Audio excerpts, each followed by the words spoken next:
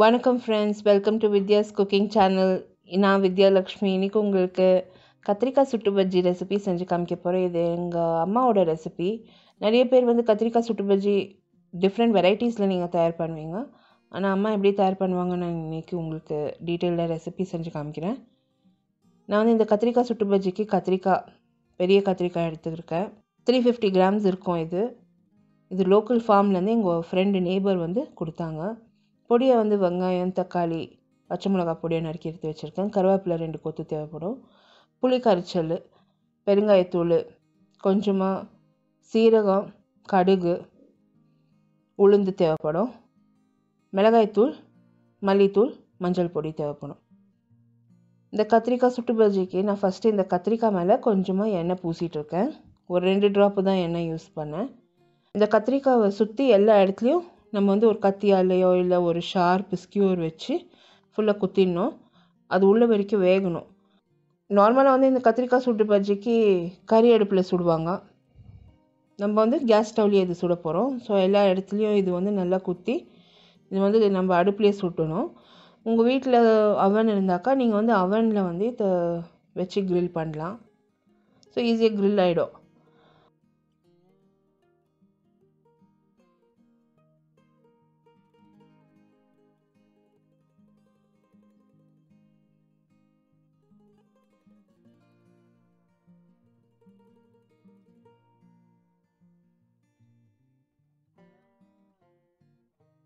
ஒரு 2-3 ஸ்கியூவர்ஸ் இந்த கத்திரிக்காவில் நான் குத்திருக்கேன். ஈஸியாக இருக்கும் அது திருப்புறத்துக்கு, நம்ம அடுப்பில் வச்சு திருப்புறப்போ. அண்டு சீக்கிரமாகவும் வேகும். இப்போ மீடியம் டு லோ ஃப்ளேமில் அடுப்பில் இந்த கத்திரிக்காவை வச்சு நிதானமாக திருப்பி நான் சுட்டுட்ருக்கேன். எவ்ரி ஃபியூ செகண்ட்ஸு நான் இந்த கத்திரிக்காவை திருப்பி சுட்டேன். ஸோ எல்லா பக்கமும் ஈவனாக அது வேகணும். அட் த சேம் டைம் அந்த கத்திரிக்காய் ரொம்பவும் தீயக்கூடாது. ஸோ மேலே இருக்க தோல் மட்டும் நல்லா ரோஸ்ட் ஆகி அது கரிஞ்சு போகணும். உள்ளே இருக்க கத்திரிக்காய் ரொம்ப கரியக்கூடாது. இப்போ நம்ம திருப்பி அது நல்லா குக் பண்ணணும். நம்ம இது குக் பண்ணுறப்போ அது திருப்புறதுக்கு கஷ்டமாக இருக்கும். ஸோ அது நல்லா சாஃப்ட் ஆகிடும், நல்லா மெத்துன்னு ஆகிடும். அப்போ திருப்புறப்போ கஷ்டமாக இருக்கிறப்போ நம்ம அதை ஸ்டாப் பண்ணிடணும். மேலே அந்த தோலெல்லாம் நல்லா உறிஞ்சி வர டைமில் அடுப்பை ஃபுல்லாகவே அணைச்சிடுங்க. அது நல்லா ரோஸ்ட் ஆகிடணும். அந்த தோல் கருப்பு கலரில் அந்த உள்ளே இருக்க கத்திரிக்காய் அந்த சோறு நல்லா வெந்ததும் நீங்கள் அடுப்பை அணைச்சிடலாம். இந்த ரெசிப்பியில் நான் என்னென்ன பொருட்கள் மெஷர்மெண்ட்ஸ் யூஸ் பண்ணேன் எல்லாமே description box below this video post பண்ணுறேன். The same recipe is also posted in YouTube English சேனலோட லிங்க் கூட description box below this video post பண்ணுறேன். For regular updates on Instagram, Facebook and Twitter, like பண்ணி follow பண்ணுங்கள். எல்லா social media handle லிங்க்ஸும் description box below this video post பண்ணியிருக்கேன் friends. இப்போ நம்மளுக்கு திருப்புறத்துக்கே ரொம்ப கஷ்டமாயிடுச்சு. இந்த கத்திரிக்காய் மேலே அந்த தோலெல்லாம் நல்லா ஆட்டோமேட்டிக்காக உறிஞ்சி வருது பாருங்கள். கத்திரிக்காய் உள்ளே நல்லா வெந்திருக்கு, மேலேயும் அந்த தோல் நல்லா சுட்டு போயிருக்கு. இப்போ பக்கத்துலேயே ஒரு பாத்திரத்தில் தண்ணி வச்சுருக்கேன். இந்த கத்திரிக்காய் வெந்ததும் ஆஃப் பண்ணி ஸ்டவ்லேருந்து எடுத்து அந்த தண்ணியில் மாற்றிட போகிறேன். மாற்றி மேலே இருக்க அந்த ஸ்கியூவர்ஸ் எல்லாம் எடுத்துகிட போகிறேன், அந்த கம்பிங்கெல்லாம் எடுத்துகிட போகிறேன். எடுத்து இந்த தண்ணியிலேயே இந்த கத்திரிக்காய் ஊற வைக்க போகிறேன். 10 நிமிஷத்துக்கு இந்த கத்திரிக்காவை ஊற வைக்க போகிறேன். ஈஸியாக இருக்கும், அந்த தோல் உரிக்கிறதுக்கு நம்மளுக்கு ஈஸியாக இருக்கும். 10 நிமிஷம் நல்லா ஊறணும் தண்ணியில். 10 நிமிஷம் கழித்து நீங்கள் செக் பண்ணுங்கள். ரொம்ப சூடாக இருந்தாக்கா இன்னொரு 10 நிமிஷம் விடுங்க. ஏன்னா நம்ம கை பொறுக்கிற அளவு சூடு இருந்தாக்கா இந்த கத்திரிக்காவை நம்ம தோல் உரிக்கிறதுக்கு ஸ்டார்ட் பண்ணணும். இப்போ பாருங்கள் எவ்வளோ ஈஸியாக உரிக்க வருது. அது நல்லா சுட்டுருக்க தொட்டு ஈஸியாக உரிக்க வந்துடும். உள்ளவும் ரொம்பவும் சுட்டு அது ஒரு மாதிரி கரிஞ்சு போல் ஈவனாக க்ரில் ஆகிருக்கு. ஸோ இந்த மாதிரி தான் நம்மளுக்கு தேவை.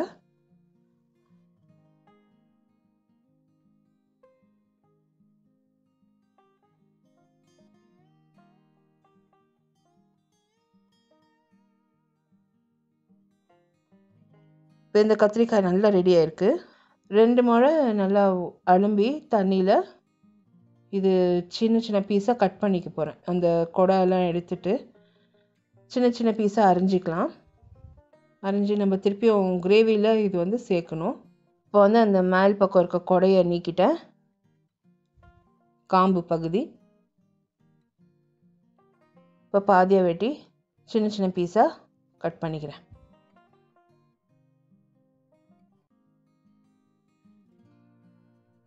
இந்த கத்திரிக்காய் சுட்டு பஜ்ஜி வந்து ரைஸோட சாப்பிட்றதுக்கு ரொம்ப அருமையாக ரொம்ப நல்லாயிருக்கு, சப்பாத்தியோட ரொம்ப நல்லாயிருக்கு. ஃப்ரிட்ஜில் ரொம்ப நாள் தாங்குது. ஸோ நல்லா நம்ம வச்சு ஃப்ரிட்ஜில் எடுத்து வச்சு சாப்பிட்லாம். ஒரு நல்ல அந்த சுட்ட வாசனை இருக்குது, ஒரு ஸ்மோக்கி ஃப்ளேவர், அந்த பார்பிக்யூ ஸ்மெல் இருக்குது. நல்லாயிருக்கு இந்த சுட்டு பஜ்ஜி. இப்போ மசாலா தயார் பண்ண போகிறேன். கடாயை ஹீட் பண்ணியிருக்கேன் மிதமான தீயில். அதில் எண்ணெய் விட்டுருக்கேன், 2 டேபிள் ஸ்பூன் அளவுக்கு எண்ணெய் விட்டுருக்கேன். நீங்கள் கலக்காய் எண்ணெய் எள்ளெண்ணெய் யூஸ் பண்ணிங்கன்னா இன்னும் நல்ல ஃப்ளேவர் கொடுக்கும். நான் சன்ஃப்ளவர் ஆயில் தான் யூஸ் பண்ணியிருக்கேன். எண்ணெய் காஞ்சதும் இதில் கடுகு, சீரகம், உளுந்து சேர்த்துக்கிறேன். சேர்த்து அந்த கடுகு பொரிஞ்சு அடங்கணும், அது வரைக்கும் நல்லா பொரிய விட்டேன்.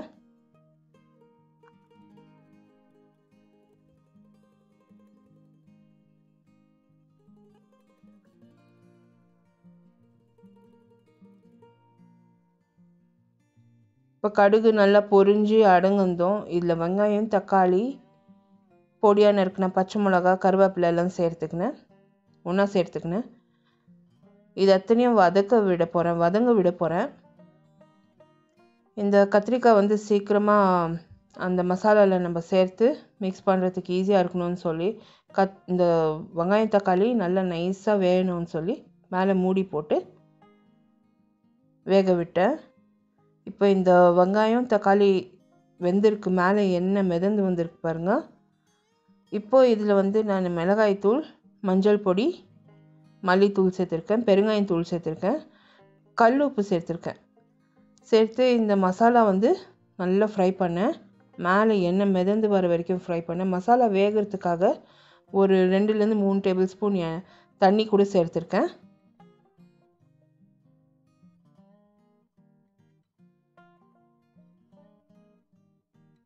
ஸோ மசாலா வேகிறதுக்கு ஒரு 2-3 டேபிள் ஸ்பூன் தண்ணி சேர்த்து அதை நல்லா ஹை ஃப்ளேமில் நான் குக் பண்ணேன். அந்த எண்ணெய் வந்து விட்டு வரணும் மசாலாலேருந்து.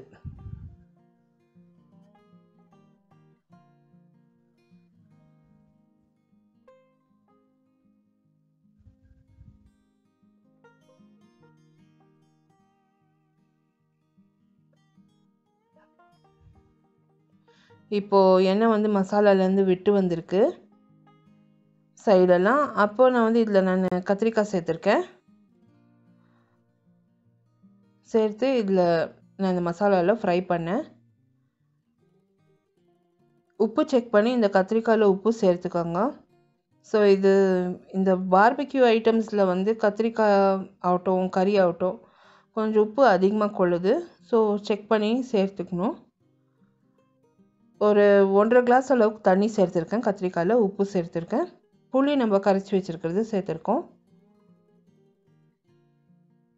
இப்போ எல்லாத்தையும் ஒரு முறை நல்லா மிக்ஸ் பண்ணி இந்த கத்திரிக்காவை நல்லா வேக வச்சுட்டேன். இந்த கத்திரிக்காயிலேருந்து சில பகுதி வேகாத இருந்திருக்கும், அந்த போர்ஷனெல்லாம் நல்லா வெந்துடணும்.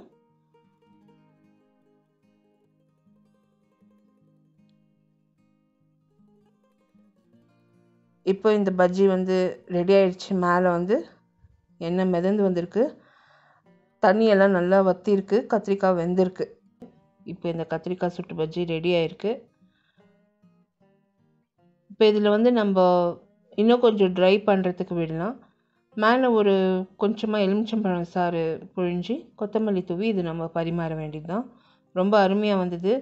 ஸோ கண்டிப்பாக ட்ரை பண்ணிவிட்டு உங்களோட காமெண்ட்ஸ் எல்லாம் போஸ்ட் பண்ணுங்கள்.